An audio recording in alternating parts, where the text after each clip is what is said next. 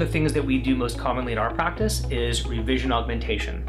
So people come in and they get their first augmentation. They might look great for a month, they could look great for a year. Some people go 30, 40 years still looking really good. At some point, people don't look as good as they did a month after surgery or 6 months after surgery. So breast implants are not meant to look great forever. Breasts do not, they just don't hold up. So what are some of the things that we see?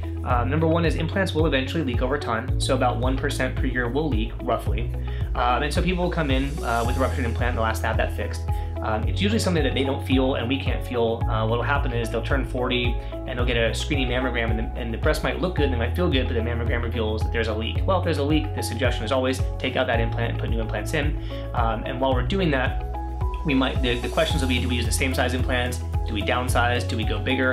And if it's been long enough, the person might need new implants and a lift. So the revision is always really tailored to what are the patient's goals and what do they look like. Another thing that we do revisions for is bottoming out. So implants over time have a tendency to settle down and sometimes out. So people will come in saying, well, when I lay down at the beach or I lay down in bed, one or both my implants drops out to the side.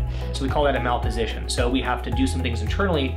We adjust the pocket so that the pocket is more appropriately positioned and therefore the implant is more appropriately positioned.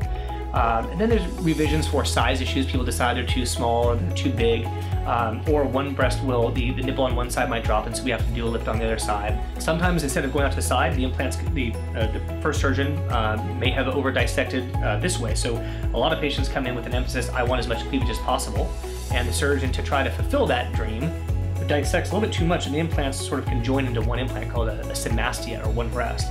And so sometimes we have to create less cleavage and create two breasts again and separate that.